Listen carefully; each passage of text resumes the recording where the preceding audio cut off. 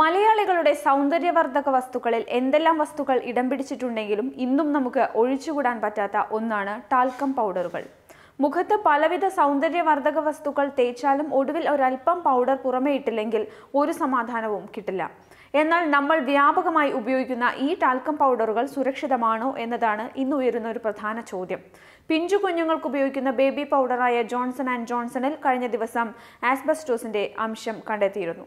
ഈ സാഹചര്യത്തിൽ ഒരു നിയന്ത്രണങ്ങളും ടെസ്റ്റുകളുമില്ലാതെ മുഖത്തും ശരീരത്തിലും ഇടുവാനായി വിപണികളിൽ എത്തുന്ന ടാൽക്കം പൗഡറുകൾ എത്രമാത്രം സുരക്ഷിതമാണെന്നതിൽ ആശങ്കപ്പെടേണ്ടിയിരിക്കുന്നു.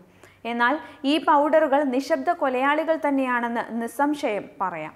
ഓക്സിജൻ, സിലിക്കൺ, മഗ്നീഷ്യം എന്നിവയടങ്ങിയ അഭ്രമൂലകത്തിൽ നിന്നാണ് ടാൽക്കം പൗഡറുകൾ നിർമ്മിക്കുന്നത്. പൗഡറായി രൂപാന്തരം പ്രാപിക്കുമ്പോൾ ഈ മൂലകം ഈർപ്പത്തെ വലിച്ചെടുക്കുകയും ചർമ്മത്തെ നനവില്ലാതെ സൂക്ഷിക്കുകയും ചൊറിച്ചിലിൽ നിന്ന് സംരക്ഷിക്കുകയും ചെയ്യാൻ പ്രാപ്തമാകുന്നു. മിക്ക സൗന്ദര്യവർദ്ധക വസ്തുക്കളിലും ടാൽക്ക് ഒരു പ്രധാന ഘടകമാണ്. കൂടുതലായും ഫേഷ്യൽ, ബേബി, ബോഡി പൗഡറുകളിലാണ് ടാൽക്ക് അടങ്ങിയിരിക്കുന്നത്. സ്വാഭാവികമായ അവസ്ഥയിലുള്ള ടാൽക്കിൽ ആസ്ബസ്റ്റോസ് അടങ്ങിയിട്ടുണ്ട്.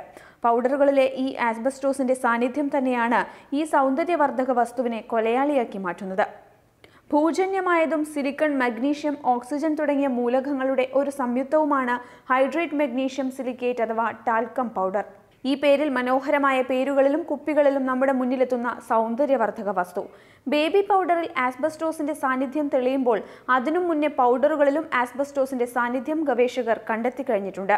മാരകമായ ആസ്ബസ്റ്റോസിന്റെ സാന്നിധ്യം കുറഞ്ഞ അളവിലാണെങ്കിൽ പോലും അത് ശരീരത്തിന് വളരെ ദോഷം ചെയ്യുന്ന ഒന്നാണ്. ടാൽക്കം പൗഡറിൽ ആസ്ബസ്റ്റോസിന്റെ സാന്നിധ്യം പല പഠനങ്ങളിലും സ്ഥിരീകരിച്ചിട്ടുമുണ്ട്. ടാൽക്കം പൗഡറിന്റെ ഉപയോഗം മൂലം അണ്ഡാശയ ക്യാൻസറും ശ്വാസകോശത്തിലെ ക്യാൻസറും ഉണ്ടാകാനുള്ള സാധ്യതയും വളരെ കൂടുതലാണ്. ദീർഘകാലമായി പൗഡറുമായി സമ്പർക്കം പുലർത്തുന്നവർക്കും പൗഡർ കമ്പനികളിൽ ജോലി ചെയ്യുന്നവർക്കും മറ്റും ശ്വാസകോശ ക്യാൻസർ പിടിപെടാനുള്ള സാധ്യത വളരെ കൂടുതലാണ്. സ്വകാര്യ ഭാഗങ്ങളിലും മറ്റും ദിനംപ്രതി പൗഡർ ഇടുന്നവർക്ക് അണ്ഡാശയ ക്യാൻസർ ഉണ്ടാവാനുള്ള സാധ്യത വളരെ കൂടുതലാവുന്നു. ആസ്ബസ്റ്റോസ് അടങ്ങിയ പൗഡറുകൾ ശ്വസിക്കുന്നത് തന്നെ ശ്വാസകോശ ക്യാൻസറിന് കാരണമാവുന്നു. പൗഡറിന്റെ കണങ്ങൾ ഗർഭാശയത്തിലെത്തി അണ്ഡവാഹിനി കുഴലിലൂടെ അണ്ഡാശയത്തിലെത്താം. ടാൽക്കം പൗഡറും അണ്ഡാശയ ക്യാൻസറും തമ്മിലുള്ള ബന്ധം വെളിവാക്കുന്ന നിരവധി പഠനങ്ങളും നടന്നിട്ടുണ്ട്. എന്നാൽ ആസ്ബസ്റ്റോസ് ഉപയോഗിക്കാത്ത പൗഡറുകൾക്ക് യാതൊരു തെളിവും ഇല്ല എന്നതാണ് സത്യം. സിലിക്കണും ഓക്സിജനും ചെറിയ തോതിൽ മറ്റു മൂലകങ്ങളും അടങ്ങിയതാണ് ആസ്ബസ്റ്റോസ്. ഇത് രണ്ടു തരമാണ് ഉള്ളത്. ഒന്ന് ക്രിസോടൈലും രണ്ടാമത്തത് ആംഫിബോളും. മേൽക്കുരയ്ക്കൊക്കെ ഉപയോഗിക്കുന്ന ആസ്ബസ്റ്റോസ് ആണ് ക്രിസോടൈൽ. വളരെ ഉറപ്പുള്ളതും സാധാരണഗതിയിൽ കെമിക്കലുകളുമായി രാസപ്രവർത്തനം നടത്താത്തതുമാണിത്.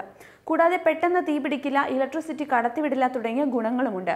ഒരിക്കലിട്ടാൽ വർഷങ്ങളോളം ഒരു തരത്തിലുള്ള അറ്റകുറ്റപ്പണികളുടെയും ആവശ്യമില്ല. 20-ാം നൂറ്റാണ്ടിന്റെ ആദ്യം തന്നെ ആസ്ബസ്റ്റോസിന്റെ ദൂഷ്യഫലങ്ങൾ കണ്ടെത്തിയിരുന്നുവെങ്കിലും ഇത് ക്യാൻസറിന് ഹേതുവാകും എന്നത് കണ്ടെത്തിയത് 1930കളിലാണ്.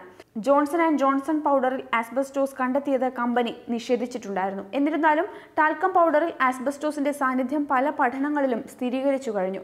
കൃത്യമായ പഠനങ്ങളും ടെസ്റ്റുകളും നിയന്ത്രണമില്ലാതെ നമ്മുടെ വിപണിയിൽ വരുന്ന ടാൽക്കം പൗഡറുകളിൽ ഒരുപക്ഷെ ആസ്ബസ്റ്റോസ് പൊടി കണ്ടേക്കാം.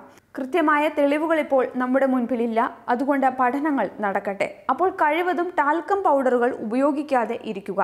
കുട്ടികളിൽ ബേബി പൗഡർ ഉപയോഗിക്കുന്നുവെങ്കിൽ വളരെ കുറഞ്ഞ അളവിൽ അത് ഉപയോഗിക്കുക. പറ്റുമെങ്കിൽ കുട്ടികളിലെങ്കിലും പൗഡറുകൾ ഉപയോഗിക്കാതെ ഇരിക്കുന്നതായിരിക്കും ഏറ്റവും നല്ലത്. ന്യൂസ് ഡെസ്ക്, മറുനാടൻ TV.